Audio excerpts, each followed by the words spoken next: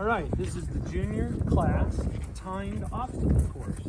The first task is to walk one full arena circle, staying on the outside of all obstacles. The tasks are 8 tasks, and they all must be completed in the order on the junior class obstacle course sheet. Any pole or barrel knocked down will be a 5-second penalty, and every task not correctly completed will be a 5-second penalty. Once one full arena circle is done at the walk, the next task will be to trot one full arena circle, staying on the outside of all obstacles.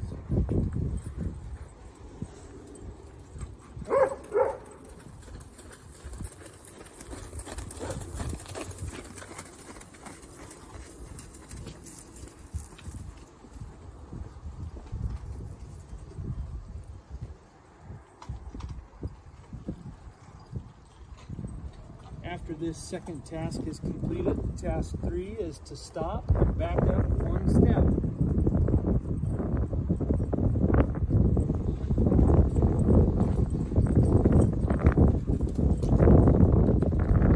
Task 4 is to go over all of the cavaletti poles on the ground. All 4 feet must go over each of the poles. Remember, this is a timed competition, so the riders can go over the cavaletti poles as fast as they feel comfortable.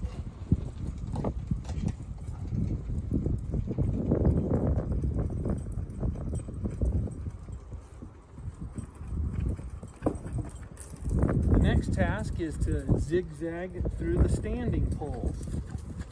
Only need to go through one direction. Remember, any pole that gets knocked down will be a 5-second penalty.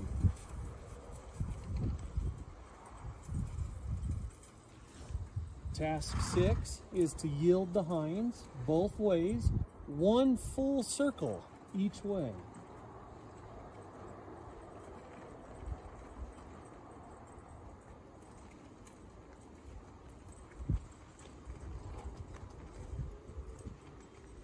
Task 7 is to flex the neck both ways.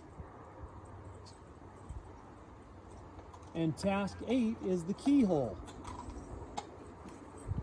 Riders must start here behind the cavaletti and go in between the barrel and the pole, going all the way through, turning and coming back.